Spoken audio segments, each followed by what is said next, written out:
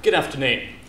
I'd like to talk to you about plastics. You probably think you know what plastics are. They're quite common, they're quite boring, they don't conduct electricity. Why would you want to research those?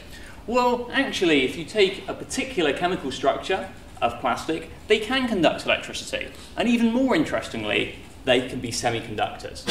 What's a semiconductor? Well, contrary to popular opinion, it's not actually quite halfway between an insulator and a conductor. It's actually something that you can turn on, the conductive properties on and off. You can switch it between these two things, and that actually makes it really useful.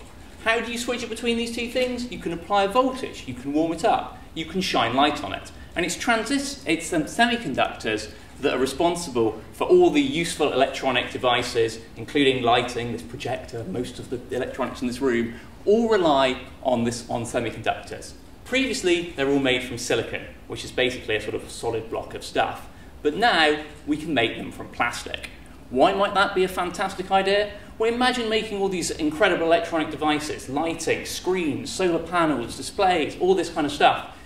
Flexible, printable, cheap, large area. Imagine wallpapering up your TV. How good would that be? Well, you might think, fantastic, so why can't I go to John Lewis and buy one? Well, that's where my PhD comes in. The major problem with this field is that even with the same chemical structure, use the same molecule in essence, you can have very different microstructures. And I can represent that complexity with a schematic over here.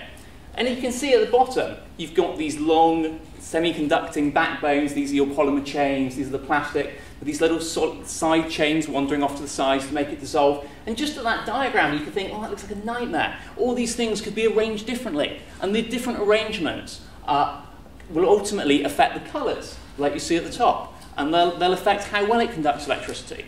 So what my PhD is essentially about is trying to understand how that structure forms when we print these materials from the solutions like the ones that you see at the top, and how that those different structures ultimately affect the electronic properties. Thank you very much.